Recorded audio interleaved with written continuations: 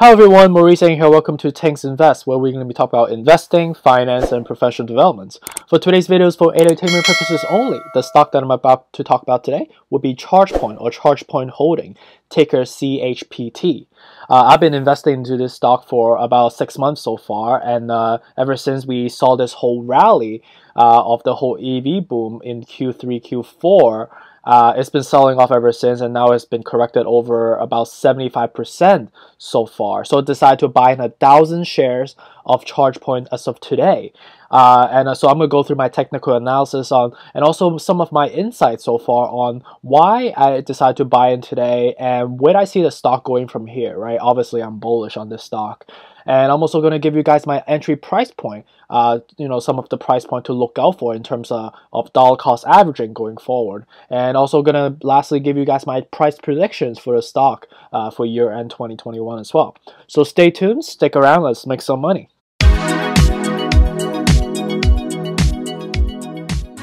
In case you're just learning about ChargePoint, about the business for the first time. So ChargePoint used to be a spec called the Switchback Energy, and subsequently around like the February time period, the merger subsequently executed, and now it's been trading called ChargePoint ever since. And as you can see on just the technical analysis over here, in the beginning when it was a spec, it was trading about like the $10 level, and then subsequently has some momentum push, as the news broke out, and also with respect to the Q3, Q4 EV boom that we experienced, with the whole euphoric pump that we saw of Tesla, NIO and XPeng Lee and all those other comparable companies got pushed up. That subsequently drove this stock up, knowing the fact that this is the company that provides charging stations for these companies going forward, right? So which subsequently created this huge rally, went up all the way to this like $40 level, and then subsequently pumped up again sometimes in Q4 by the Christmas time, the Santa Claus rally. And ever since then, we've been selling off significantly all the way down from, the $50 level, close to $50 level, at the $49, $48 level, selling all the way down right now. And we hit at one point about like the $20 level. And right now we've been forming this triple bottom right here at the moment, right? So, and this is a pretty strong resistance level that we're forming right now. And let me just draw the line for you guys real quick so you could see this more clearly. Right, excuse me. As you can see that we formed a bottom of about $20 basically 4 times so far. Once here in last year in November before we got pumped up. Once again in the Black Swan events that occurred with respect to the whole yield spikes, and also with respect to the Federal Reserve speech that happened on that day that created that Black Swan events momentum that sold off and scared a lot of folks away. We hit all the way down to that $19 and $20 level again, and subsequently got like this more of a dead cat bounce type of rally, and then subsequently bounced back down again to the $20 level again. And right now we got back up and now bouncing back again, retesting this level right now. So today I've been waiting for this resistance level to come down, and we did come down, and that's why I decided to buy it significantly of 1,000 shares. And so far right now I have about 4,500 shares of ChargePoint right now, and I bought in when I was way back in the day, right? And I've been holding ever since, and I was so surprised that we actually came back all the way back down to my original price point. So some of the levels to watch out for right now are knowing the fact that this is kind of like a upside down W shape, which is kind of a bearish type of sign in terms of just look at the chart perspective. But look at the RSI, we are very oversold at the moment. On a daily perspective, we are basically going downwards, and also in the MACD we're crossing downwards right now. But with respect to the risk and reward ratio perspective, I foresee us to be testing this again. If we break through, I think the next resistance level is going to be somewhere around here at the $17 level, so which is not that far away from the $20 level. And knowing the fact that we can never really time the market, and we can never really time the momentum among investment managers and retail traders, that just because of the 3 triple test bottoms that we've performed so far, it just makes sense to buy in right now at this optimal level if you believe in this business long term, right?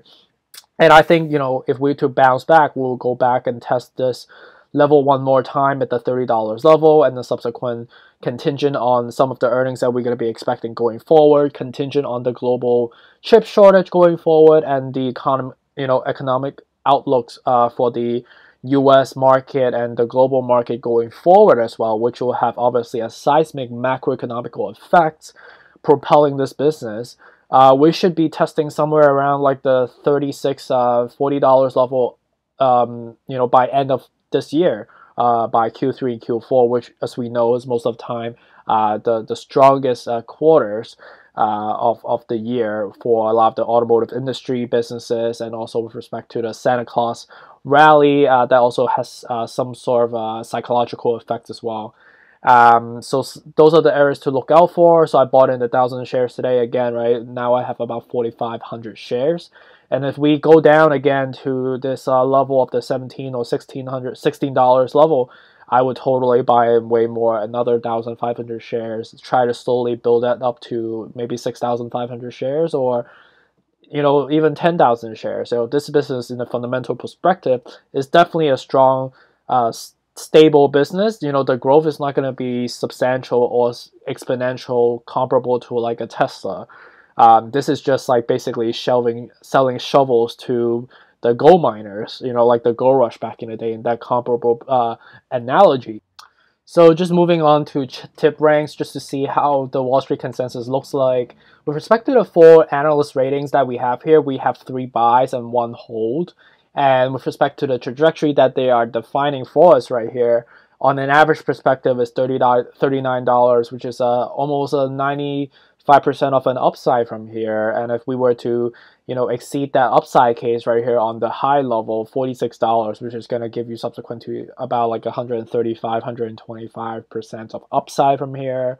On the low spectrum, still, way higher than what we currently are trading at, about like the $20.50 level, still significantly higher. So overall, based on consensus, we know that we are overly sold and the valuations don't make sense anymore based on the current stock reflections. There's definitely a lot of fear going on with respect to public investors and investors' appetites as a whole at the moment. So definitely another propeller in terms of why I decided to buy 1,000 shares today. So just take a look at the institutional investors that have been investing into Chargepoint so far, dated from April 16th. Last week to all the way to October 22nd last year. You could see that the collective investors that we see here are, definitely sizable type of shares that they've been purchasing in terms of the share numbers and also the market value and some of the allocation holding as well. You could see that Western decided to allocate close to 1% of his holding. You could see that, Deutsche Bank decided to buy 165,000 shares. You could see that Ontario Pension Fund, which is a Canadian pension fund, decided to buy 1,000 shares. JP Morgan obviously is a global bank that decided to buy 10,000 shares. And this is not the first time buying. They've been buying ever since last year as well. If you look down below, you'll see that they were buying in somewhere around like the November time period again. Relatively small position, but slowly building up, slowly by slowly, knowing the fact that they are long-term investors. Brookfield Asset Management, a large institutional investor, bought in 1.5 million. And going down the line, see any of the high-quality investors like Healthcare Ontario, again, they bought in somewhere in February again, so they bought in subsequent within the same quarter. Raymond James, another big investment bank, bought in 16,000 shares. And so on and so forth. And you can see it right here, California Public Employee Retirement System bought in 64,000 shares, at a 2.6 million valuation. And I believe they bought in another time again back when it was in November, again, 65,000 shares. So they have close to about 130,000 shares so far at a valuation close to about 3.5 million so far. So you can see, collectively speaking, definitely a lot of interest among sophisticated investors, and most of these investors are not like day traders, right? They are long-term value investors, similar to the way I like to invest. So which is a good indicator that, this company definitely has strong fundamentals. And you can see with respect to the aggression, or not aggression, more of the propensity of buying more shares is more leaning towards, when the stock was trading around like the $18, $20 level, right? So, so I think right now, going back to the, to the chart that I mentioned earlier, going back to from, the 45 level to now $18, $20 level, is a great time, another opportunity for us long-term investors to buying at the moment. So just looking at the price target right here that I have, obviously the 2050 level is definitely fair, knowing the fact that we have tested the resistance 3-4 times so far in the cross of last 6 months. And if we were to breach that resistance level, right, that quadruple resistance level that we've been forming at the bottom, I think the next level, 1850, would be totally attractive. I would totally start grabbing up more and more shares. And if we get down to the 1750 or like even the 1680 level, which I foresee that to be very unlikely unless it's some sort of like a market crash or some sort of, again, like the black swan events that occurs, which the likelihood of this would be like 5-10%, which is very low in terms of my possibility of spectrum. I would totally just load up on this stock like it's no tomorrow. And my year-end price target for end of year, contingent on all the macroeconomical trends trending in the right directions with the right momentums, also with more adoptions for EV vehicles and the economy starts slowly coming back up. I think the $40 level, would definitely be ideal. I think I'm probably, sandbagging this at the moment, knowing the fact that at all-time high we're at the 50s level. I think even in some trading platform we hit almost at like $60 level as well. I think on Robinhood, I've seen that happen before.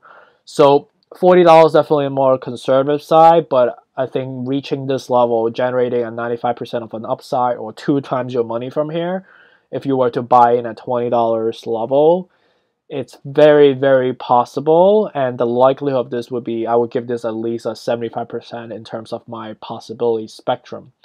And again, I'm not a wizard, right? I'm not a financial advisor. So really take this as a grain of salt. But based on the fundamentals, based on the quantitative analysis, I think the likelihood of this is pretty high.